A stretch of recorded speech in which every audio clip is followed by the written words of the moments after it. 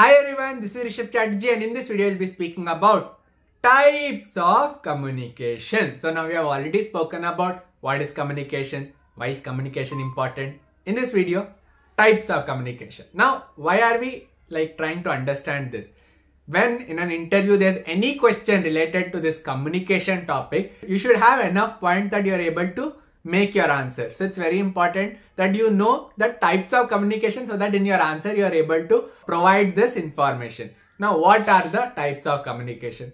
Two are very common that you will know, and two of them might be something that you know but something that doesn't strike your mind immediately. Alright, so let's start. The first one, very simple, verbal communication, which is like how I'm speaking to you. That kind of communication where there is some kind of sound, there's some kind of speech, there's some kind of language in which you are communicating. Now, this is the most common form of communication. Like when you're giving an interview also, you're communicating that way. When you'll speak to your teammates also, you will communicate in that particular way, or whatever language you want to communicate it. Simple, speak. Now, verbal communication can be further divided into three types.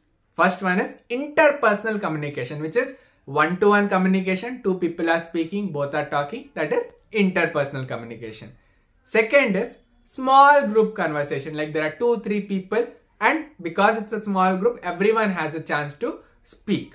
And third type is public communication. Here there's a large audience. Maybe you are speaking on a stage, or there's video conference and you're speaking to a large audience where you are the person who is speaking and the audience is only listening. So there's one-way communication. Now, second main type of communication is written communication, where you write down your points, and in most companies this happens like via email, or if there's any office memos, all this way you are writing the information. And when there's any important topic or something that you're discussing about, most of the times companies prefer that you write it in a written form so that there's a proper record of it.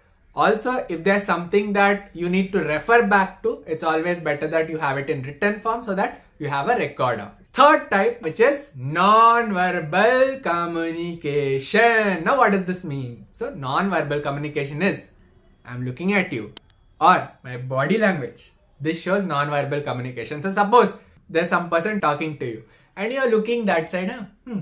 Yeah, I get it.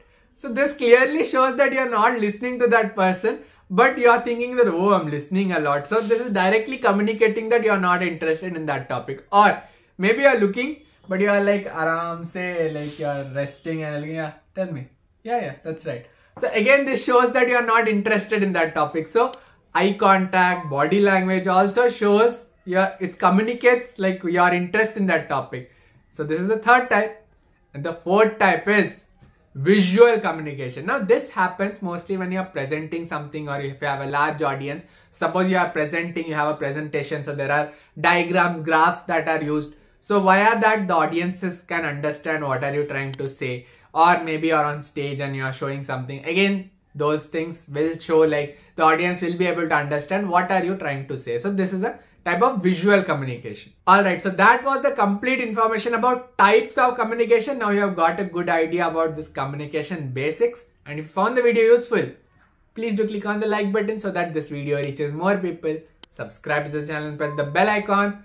Follow us on Instagram at EdYoda, EdYoda. That is it for today's video. See you again in the next one. Till then, bye bye.